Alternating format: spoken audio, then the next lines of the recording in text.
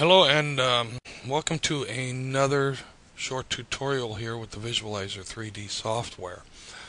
What I'm doing here today is I want to help you to qualify a target. A user sent this scan and he says I want to qualify and get my depth. So right here, let me basically say that I'm having a real hard time with giving depth perception on this. Couple different reasons. Okay, and just so that everyone knows here, let me go and take a side view look here. And you see this value here on the side. This is very strong value. As I'm going to click the difference in height, I'm clicking this probably about a good dozen or so times, maybe even more, to get the screen within a picture. Now, I'm going to push the F4 key. Say for every strong top signal going towards the top, we should have one coming towards the bottom. Here on the bottom, we don't have a strong signal. Okay, which is my first indication that maybe this is not a real target. This can be possible surface mineralization. Then I'm going to come back here, push the F4 button again, and I'm going to select the top view.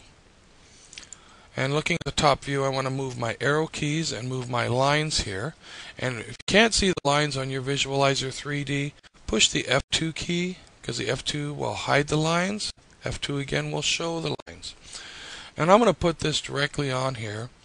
And to say here in a standard unknown, the typical depth here would probably be 2.87 meters as calculated. Okay, and remember this is a passive unit, so it is only calculating an approximate depth, not giving an exact. Different soil conditions may apply where it may be deeper or shallower. In this instance, from my personal experience, I am going to guess that this is surface trash mineralization or directly under the surface. One of the reasons I say that is this. As a scan is conducted, okay, you'll be going up the row, you have one hit, and then you're off of it. As you can see that it's only one to regardless of which side. If I go towards the left, or I go towards the right, it's always just one hit off. There's not enough there to be a real target. So careful on this one. I want to say this is going to be to qualify a target.